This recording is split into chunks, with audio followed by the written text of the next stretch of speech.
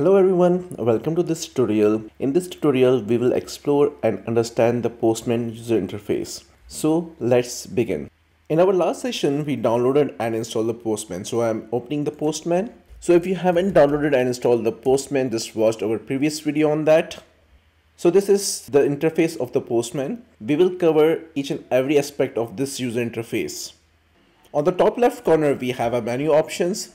We have file options, edit options, view options, and help links. Under that, on the left side, we have a history option where you can see the history of your API request. You can create the collection, you can create the API, but for that you need to sign in. If you go to the history tab again, if you want to save the responses, just click on that.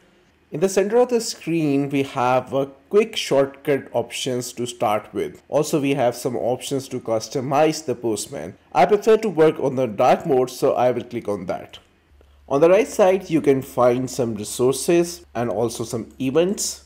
If you want to enroll for some events, you can see upcoming events, you can register for them. You find some useful resources here. Also, you can discover some public APIs and templates in this section.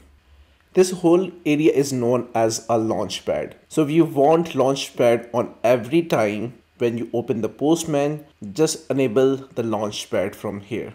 If your APIs are deployed on the multiple servers, for instance QA, staging, pre-prod, then you can define different environments here. If you want to see what environments you have defined, just click on this icon. Or if you want to manage your environment, just click on that.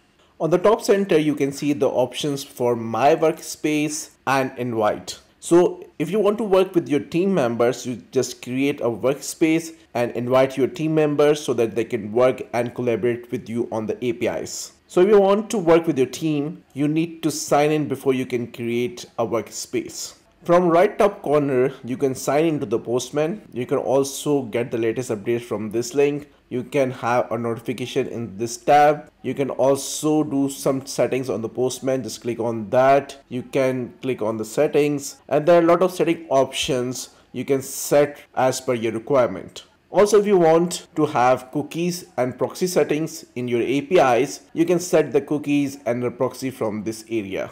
If you want to sync your data, just click on this one. Thank you so much for watching this tutorial. See you in the next lecture.